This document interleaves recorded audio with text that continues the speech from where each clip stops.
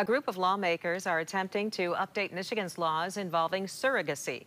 News 8's Demetrius Sanders joins us in studio with a look at a series of bills that could bring big changes.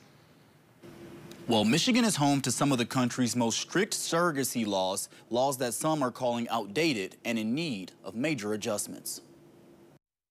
In 1988, the Michigan Surrogate Parenting Act took effect, outlawing paid surrogacy and ruling that all surrogacy contracts are unenforceable. This has led to intended parents having to adopt their biological child. Michigan's families have changed a lot in the last 30 years, and our law should reflect that.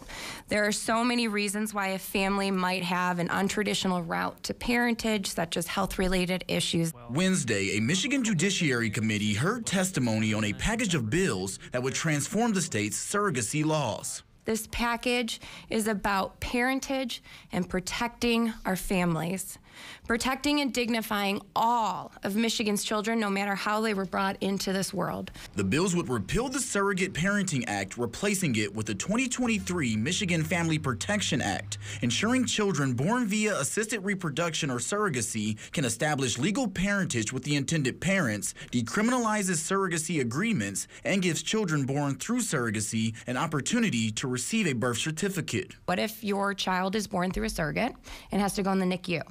There is absolutely no laws in Michigan that protect that child. Whose health insurance are they under, and who are the intended parents? So these are all those little things that we need to fix. One lawmaker on Wednesday did ask questions about the effectiveness of new surrogacy laws. I understand why it'd be good for the children that are actually born into it, but is it something that, absent unusual circumstances like the ones you described for yourself, of course, is it something that we want to encourage, and why?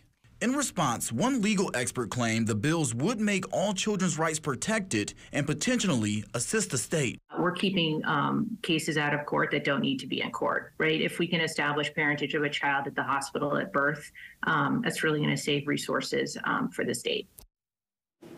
Now, this isn't the first time that lawmakers have tried to update Michigan surrogacy laws, but previous attempts didn't make it to the governor's desk. Sue?